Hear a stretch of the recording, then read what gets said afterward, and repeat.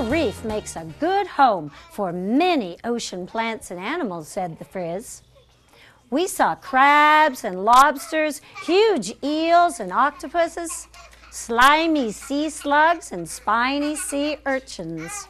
Miss Frizzle decided this was a good moment for us to get out of the bus. Hi, at Pitner Elementary School, we are celebrating Read Across America Week. This is our 5th annual Bedtime Books and Brownies event, where book characters come to life. What is a beast? What is a beast? Who can tell me what is a beast? Yes, young wizard. Here at our school, we have this thing called Bedtime Books and Brownies, and it's where all the teachers read stories to everybody that comes after school, and they act out plays, and they're in character, and they're reading to the little kindergarteners, and the kindergarteners just have really fun. And then we come to the cafeteria and eat brownies and drink milk and cookies. Teachers dress up because it would be a really dull night if teachers didn't dress up as book characters and read books. It would be a very dull night. Hey, Shark, come back. I'm supposed to rescue the kids. Oh, that's Lenny again. He keeps trying.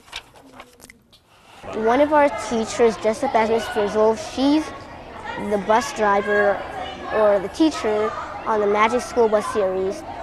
She goes on with these kids and they go on adventures. On some of their adventures, they went into the body, the human body, and under the sea. We're doing a thing called Bedtime Books and Brownies, where we all come in our pajamas, and some people interview other people who are on PNN, which is a news that we do in the mornings.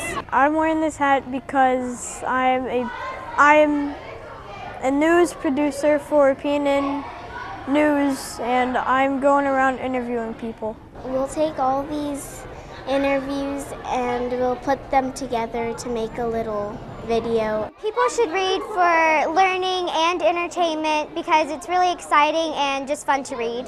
When I read, I picture it in my head like it's a movie, so there's like a mini movie in my mind.